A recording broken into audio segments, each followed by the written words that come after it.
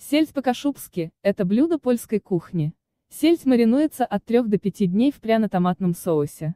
После этого она становится отменной закуской как для праздничного, так и повседневного стола. При приготовлении соуса следите за выпариванием жидкости. Важно, чтобы он был в меру густой. Также вы можете добавить пряные травы, майоран или розмарин. Сельдь – 1 штука, крупная. Чернослив – 35 грамм. Изюм – 25 грамм. Лук репчатый – 1 штука, крупный. Помидоры в собственном соку – 100 грамм, вместе с соком.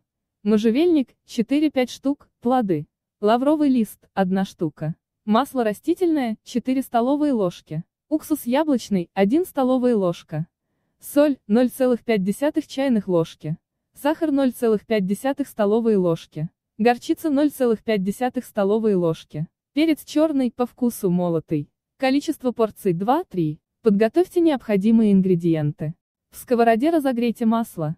Выложите нарезанный четверть кольцами лук. Обжаривайте до мягкости. Чернослив и изюм промойте под проточной водой. Отожмите от лишней влаги.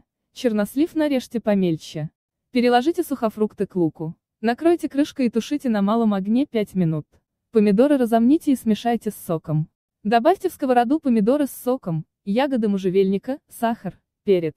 Перемешайте. Продолжайте нагревать на слабом огне 2-3 минуты. Добавьте горчицу, перец, соль, уксус. Перемешайте. Потушите еще 2-3 минуты и снимите с огня. Охладите.